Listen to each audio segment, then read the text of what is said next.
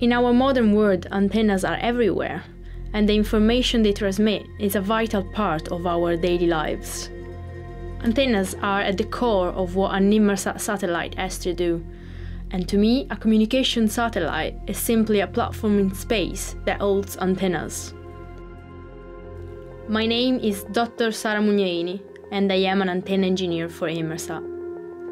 Right now, I'm working at Airbus in Toulouse, where the Inmarsat next generation I-6 F1 satellite is being built. Today, we are in the anechoic Mistral chamber to run tests on some of the antenna functions for the I-6 satellite. This giant room is a controlled environment where wedges made of radiation-absorbing material isolate and eliminate unwanted radio waves. Whenever Inmarsat commissions a satellite, they always send along a small team of specialists to work with the design and build team working full-time at the manufacturing facility. Toulouse is known as the space capital of Europe. It's a huge operation here in the city, and it provides many jobs. For a space engineer and geek like me, it's an amazing place to work. On any given day, I can be working with colleagues from Inmarsat, Airbus, or even outside vendors.